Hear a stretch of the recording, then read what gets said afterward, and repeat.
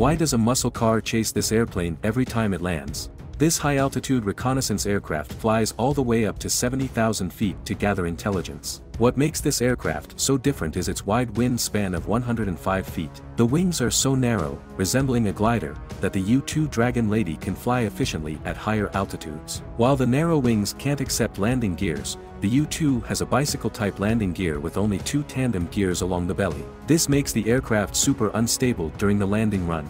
In addition, with restricted vision due to the cockpit design and the pilot's pressure suit, he is having a hard time positioning the aircraft. It's time for his wingman to come to the rescue. Another rated U-2 pilot who follows the aircraft from a chase car guides the pilot on aircraft altitude, runway alignment, and speed via a radio link. This helps the pilot gain better situational awareness, helping to land the Dragon Lady in style.